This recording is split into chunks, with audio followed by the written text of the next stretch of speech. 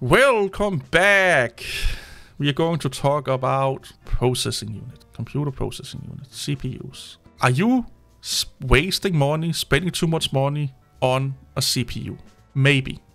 This is luckily a part of the whole computing building aspect where people has opened their eyes a little bit. Is that they are becoming more aware of not spending too much money or going with a certain kind of line of CPUs for their gaming computer, whatever they are building. So most people, if you want like let's say a computer that can last you a few years and can do your gaming and can do everything you kind of want, the rule of thumb is go with an i5 of Intel or Ryzen R5. That's kind of, you know, the mid-tier they have. They're not that massively expensive, and they will be really good for gaming and everything. It's like a really, really good rule of thumb recommendation. If you're not gaming and doing heavy creativity stuff and stuff like that, you would be, if you're just web browsing and what have you not, you may need like an Intel, are they going to be called Core? But I don't know, Intel i3 kind of nature thing, you know. Go with the i3 versions of Intel or the AMD equivalent if you're just going to do like, this is just going to be a web browsing thing. It's just going to be like a casual kind of thing. And if you're going like, I'm going to develop on this, I'm going to render on it, I'm going to go full-blown fucking, you know, computer scientist on, you may need like an i7, i9 or R7, R9 on the Intel AMD side, sorry. But here's the thing. You still can save a little bit of money because it kind of don't make a lot of sense to buy an overclockable CPU if you're not going to overclock, especially on the Intel side. There is a caveat. It is that the overclockable Intel CPUs tend to come with a higher stock boost or clock speed. So they're already a little bit overclocked from the factory, so to speak. And on the AMD side, there's not that much difference between like an R5 7700 and an R5 7700X.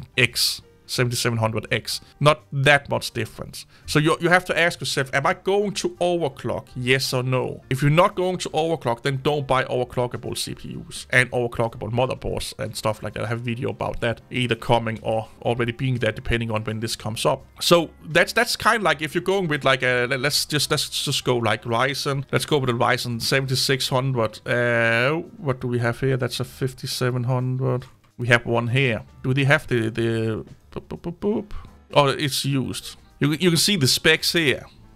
And then if we're going with do I need to search that one? Yeah, I need to search that one. And then we have an X here, and we go down here and we look at the specs. You get like a good boost in operating frequency and stuff like that. But the fun part is with at least with the Ryzen series, if you want to overclock, you can overclock all the CPUs. So you have to think about that. But like I said, think about what do I need? Do I want to overclock? Here's what let me put it how I will recommend it. If you're going AMD, buy the X series anyway. You're not paying that much extra for the X mark on it. It's almost negligible how much extra you're buying for it. I can't remember. This one here is like 250. What was the other one? Yeah, 226. And you're getting like a 1 gigahertz operating frequency, base frequency. Buy the X one. You know, that's what I tell people. If you think, or if you need a 5000 or an R5 series from AMD, just buy the X ones. Base frequency is higher and stuff like that, and they cost $20 more or something like that. Just buy that one. On Intel, I will go a little bit like, yeah, but are you going to overclock or not? Because there's the price difference can be somewhat big between a K and non-K process. Then you can also get the ones without onboard graphic cards in them and stuff like that, like the KF series, I think they call under Intel. So you can look into that also to get that extra boost in base clock and stuff like that. There's nothing wrong with buying an overclockable CPU and not overclock it. It's just like, do you justify that extra money for buying a CPU with a higher base clock and stuff like that is a little bit more powerful than the non-overclockable one out of the... Is it worth you spending that extra money? On AMD, it's almost like it's stupid not to do it. Like $25 extra for an X series and getting a boost in performance that's 1 gigahertz in base clock.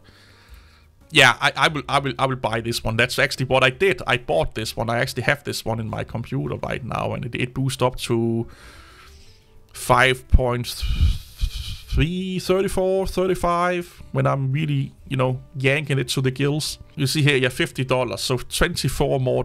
Buy an X series on AMD.